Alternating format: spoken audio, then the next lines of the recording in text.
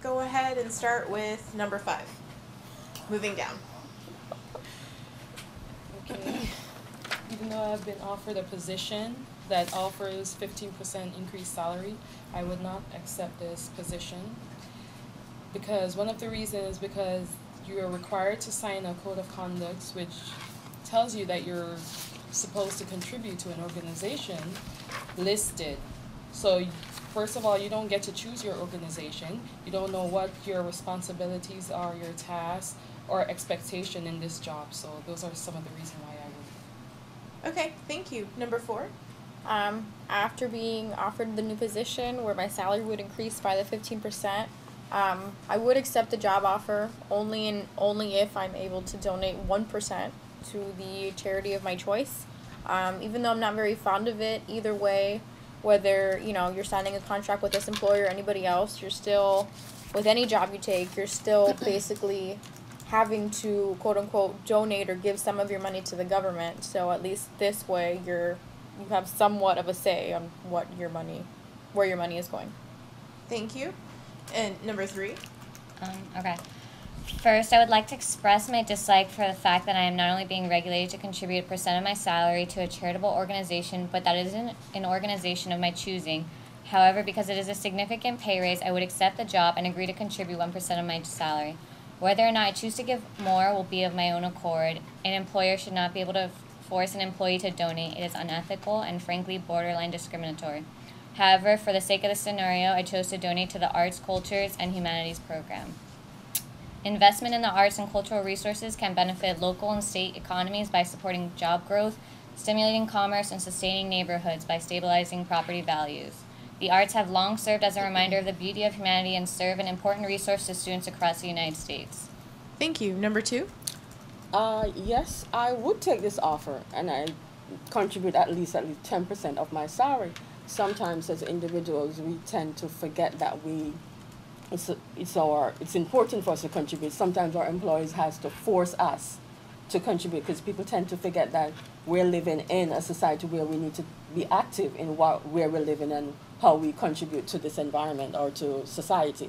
And as such, I see a charity here that I'm very much interested in, and that's in the environment.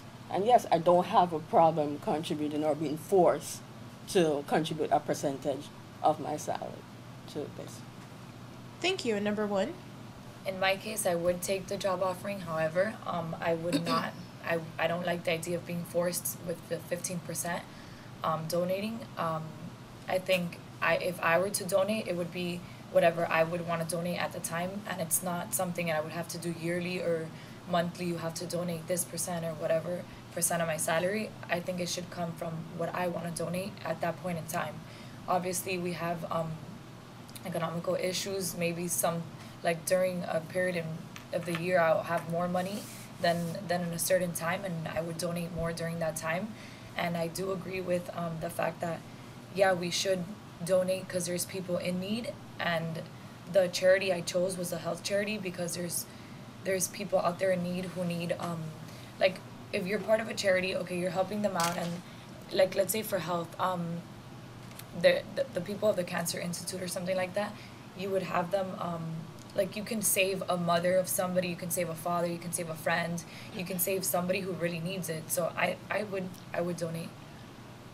As number 1 stated, She's fine. I'm sorry, number 5 stated. Yeah, she look at it as being forced, compelled to do something. But as individuals, sometimes probably we need to be forced to do something. Most of us, we just go out, we make all this money, and we forget that there are actually people that are in need. Our society needs to be taken care of. We just forget about the simpler things. So probably as individuals, we need to be given that extra push at times and say, hey, you need to do this, because we tend to forget. I think in theory, that's a really nice concept that as humans, as humanity, we need to contribute to each other. But this is a legally binding contract that you will be forced to donate.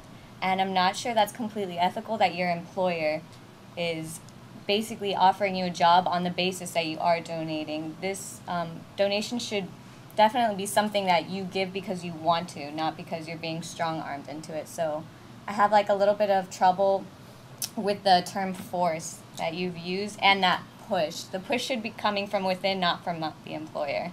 But what I'm trying to say is, sometimes as individuals, we just let it go. We don't, it's like, okay, we're making this so much money. And as I use a push or force might be a little bit too strong. But what about if we're, you know, like slightly tugged or in the right direction, you know, just to help out? I don't see, I mean, sometimes we as individuals need to be strong-armed, or somebody needs to, hey, you need to do something, wake up. I don't But know. everyone's different. What if one person has a strong sense of responsibility Right. while another person doesn't? One person might go out like every day and go help out somebody in their community, while another person just watch TV or stuff. So you're not supposed to just force everybody. I think everybody should have their own choice because it does come from within. And it's all ethical decisions. So. Yeah, I don't know if the employer is the person that should be pushing you to make that contribution. Okay. I don't know if that's the correct person. I mean, what kind of donation are they giving? If their pay grade is double what mine is and I have a raise, are they donating double what I give? Are they giving 1%? Because my 1% and their 1% from their salary are going to be significant donations. So who sets the numbers for that? I That's the mean, thing. I'm not so much concerned with what they are doing. I'm concerned about me, my impact on what I'll be doing. So if their pay grade is much higher, obviously it is, I'm not concerned with that. I know I'm doing something that's worthwhile. I'm doing something that's going to have an impact on someone or something. So that's Then- how I feel about it. It's like what she says, if they're making a lot more money, so then what they're supposed to contribute is going to be a lot more than what you're going to contribute. So it's going to make a bigger impact than just one person who's going to donate 1%.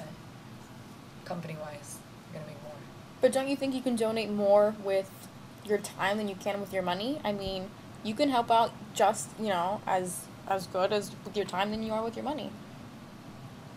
oh yeah. I guess it's an individual That's choice. true. you know, Yeah, it's that's an true. individual So why am I choice. being forced to, you know, donate, quote unquote, let's say 1% of my salary if I'm going out to, you know, a charity, you know, 4 times a month donating my time, and I still have to donate my money on top of that? Yeah, It really doesn't balance out. I guess it boils down to a personal issue. For me personally, I really don't have a problem with it. Donate money and time. If it's for the good cause, I'll do it. I don't have a problem with that, doing it. For me, it doesn't really matter. What about economical issues? What about if you're tight with money? Tight with money? Well, then I might have Time to. is money. No, what if you're tight with money? Tight like, with Oh, money. tight with money. yeah, like what about if 1 year you don't want to donate? What are you gonna do? Well, And you're it's- signed into a contract. What do you do then? Well, that's something I have to you think don't about. need to donate. Well, you have a point there as well. That's something I have to think about. But I mean, I'm not going to set a limit of in terms of percent where no, I'm not able to budget myself in a sense. I'm going to look at something that I can handle. That won't impact my finances in terms of that. Plus, the scenario never really gives you what your base salary is. So what if your base salary is $15,000 a year and your increase is 15%? Well, you're not really increasing much. yeah. So what if you're just not, you know, able to donate, let's say 10% of your salary when you're only making, you know, $15,000, $18,000, $20,000 a year?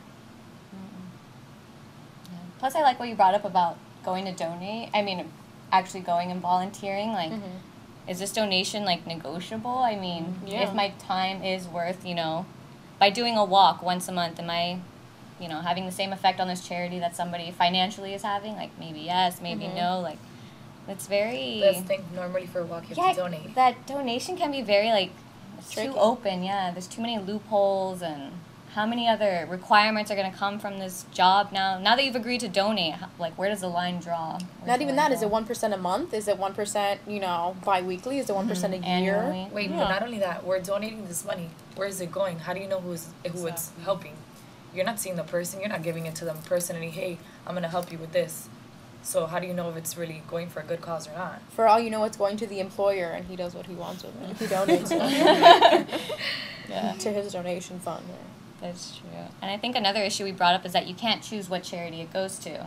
So, I mean, it gave you like this general topic, but, you know, the religious one, what if you chose to instead donate to a temple or a mosque? I mean, your employer has regulated you to these certain organizations, and that's not necessarily fair if that's where you want to contribute. As number 3 pointed out earlier, in terms of who is actually getting the money.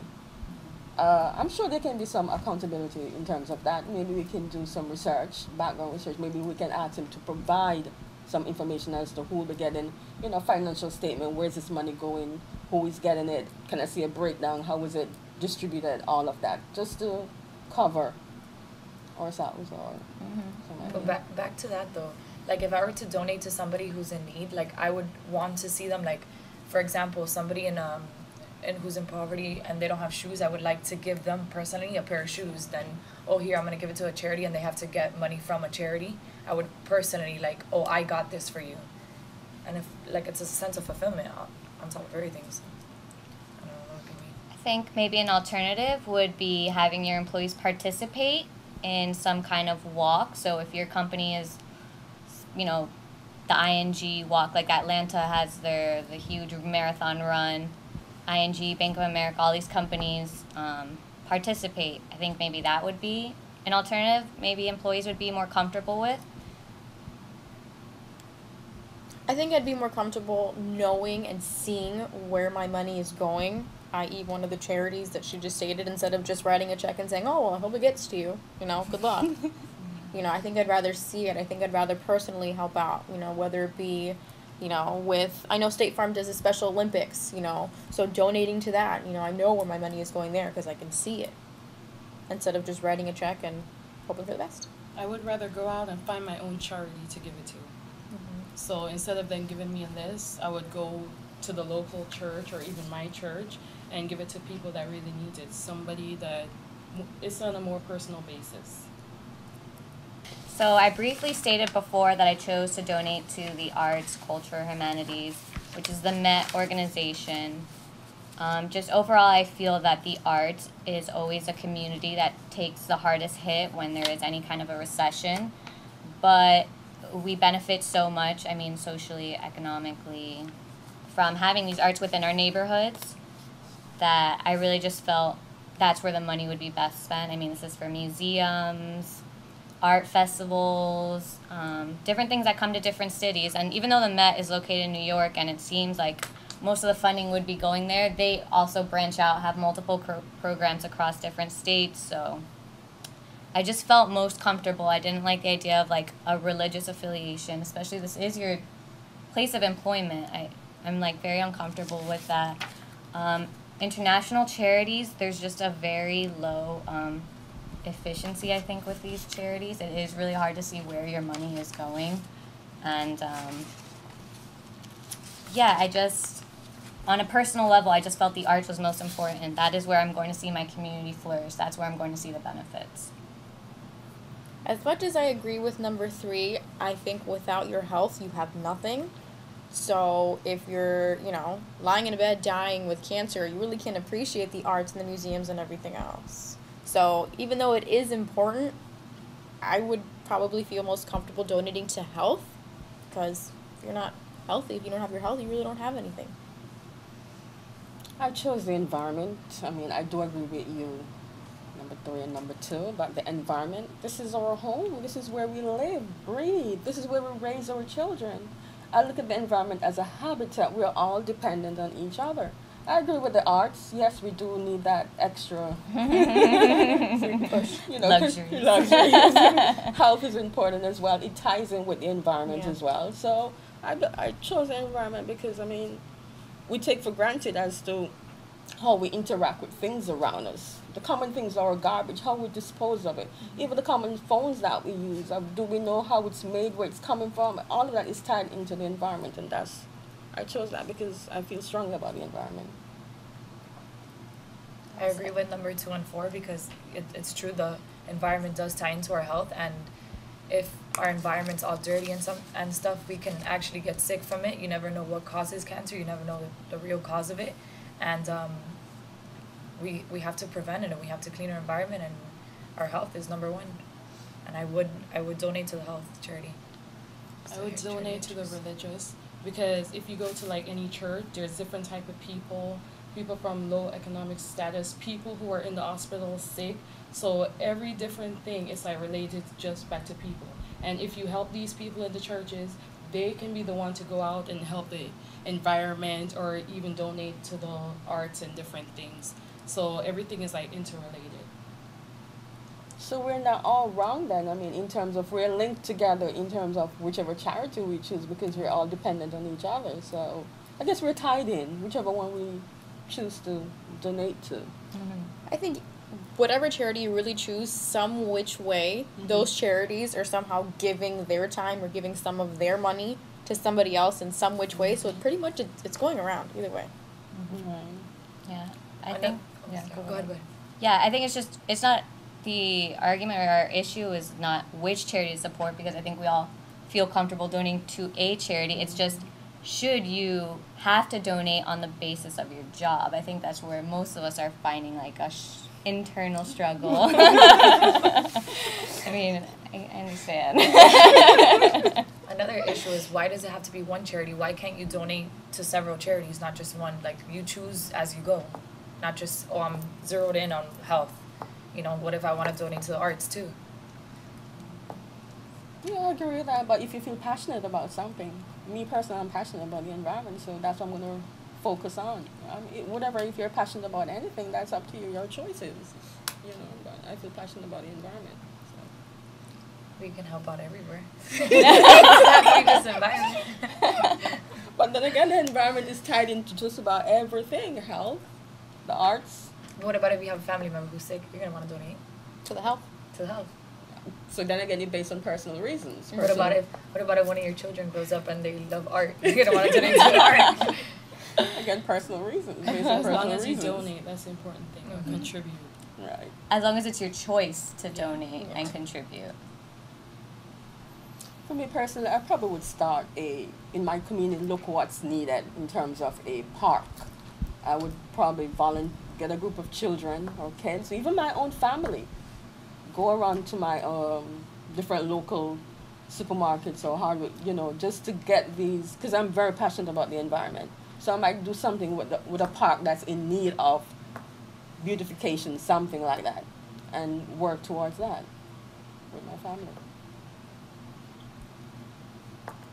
We're also all students in the School of Ed here at Miami-Dade, and there are multiple programs and events that the school will put on that we're able to volunteer. So, for example, April 5th, we have Day of the Young Child at the Homestead campus, and we're educating, it just so happens we're educating on healthy eating and the environment and planting vegetables, self-sustaining, and as you can either choose to donate your time and go there, volunteer, work with the kids, do the arts projects, or you can come and donate materials, or even looking for farmers and self-sustaining gardeners around Miami-Dade County to come and donate their produce so we can introduce kids to different types of vegetables. What do you do when you go shopping? All these different things. So there are events that incorporate all of these organizations that we feel passionate about. It's just finding them and giving your time, and there are the opportunities.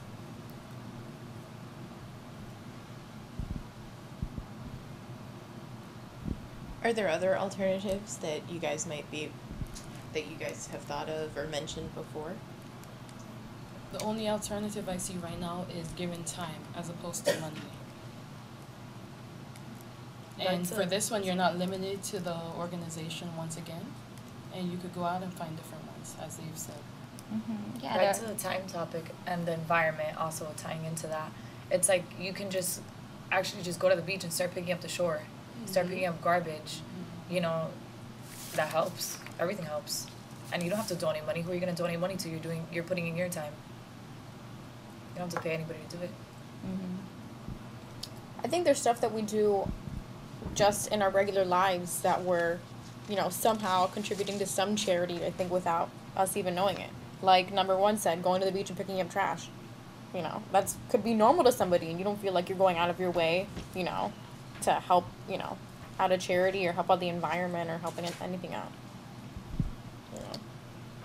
Yeah, and there are different shelters that hold, food, collecting food drives, animal shelters, even donating to Goodwill, like not only provides jobs for, you know, people with special needs, but those in need, you can just go shopping, you can donate your clothes. I mean, there are small everyday things that we don't think would make an impact, but We do it big anyway. picture you are, and yeah, it should, I guess it's just something you really have to just make a little bit of the effort to realize it will make a difference. It's easy to kind of forget we need that push, but you can without it being part of your job and without it being a huge financial issue.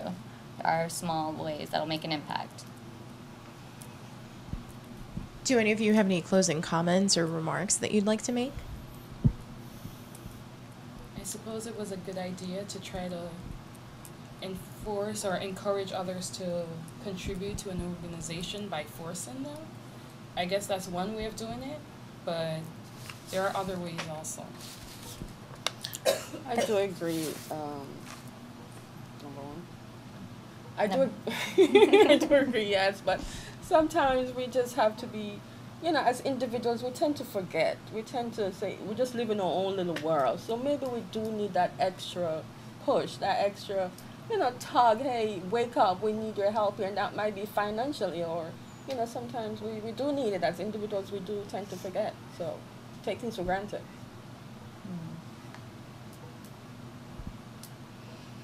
I think bottom line, this won't work, I think, out in society in the real world.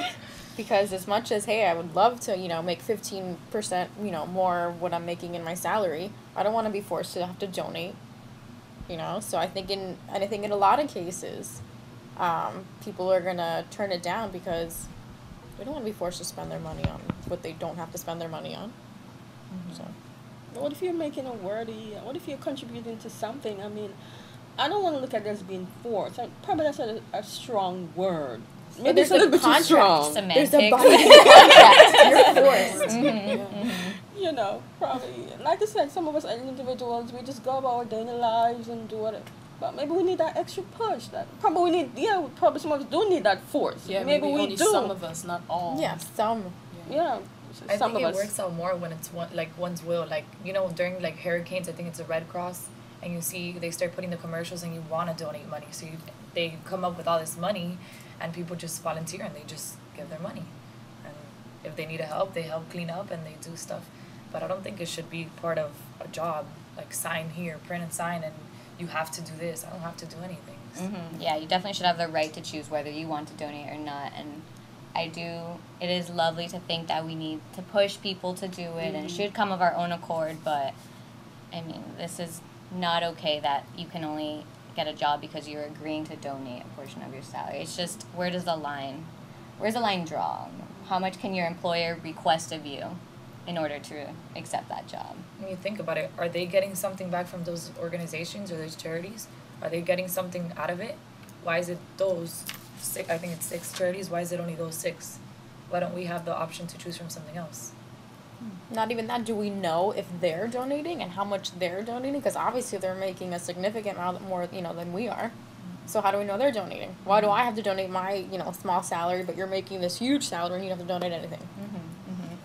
I guess the issue I have with all this is when we start looking at who's donating what or who's doing what, or that's just for me personally. I don't really care about if you're donating 10,000, 20, as long as I'm doing my part. I don't really care what you're doing, but at the same time, I do need to see accountability. I need to see where the money's being spent, who's getting the money. I do agree with all of that. But I'm not going to look at, oh, you're donating 10,000 and I'm probably not donating anything. I'm not going to look at that. Once I'm making a contribution, that's just my personal thing.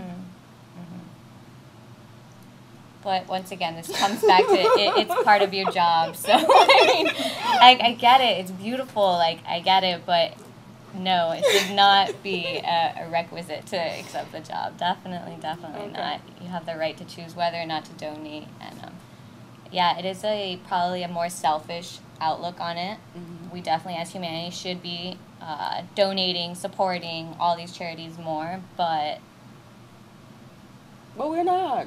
it is not the employer's responsibility civic duty to make Yeah, sure we and donate. to make sure I'm fulfilling my civic duty. Like, What's so wrong with that? What if someone tells Should be you your own responsibility. yeah. Well, you're not doing it. You're How not. do you know a But it's person's not my doing employer's it? A lot of us are responsibility not to make doing sure it. I am. But what do you consider doing it?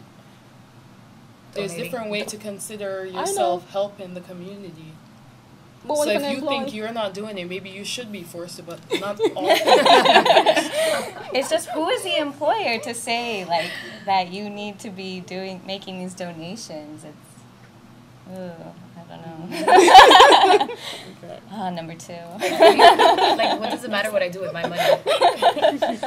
Okay, I'm outnumbered. No. We totally support you, but not from the employers. Like, they do not have that right. But don't we kind of somehow already, I don't want to use the word donate, but kind of contribute to society, let's say, with, you know, the taxes and Social Security and everything that comes out of our paychecks already? Like, where do you think that goes? That goes to everybody. That goes to society. That goes to, you know, Government people in programs. need. That goes to, you know, the roads and everything else. So essentially, I'm already contributing. Why do I have to contribute more now? Because you're passionate about a certain charity. It could be. But I'm passionate about helping people, and I'm helping people when my money goes to the toll roads and it's helping me drive, you know, from Homestead to Kendall. Well, hey, I helped you out. I helped myself out as well, but, you know, or people who, let's say, you know, financial aid, you know. You're passionate about Some of my specific- money. I guess, but I guess when the government takes that money from you, you're kind of donating to everybody?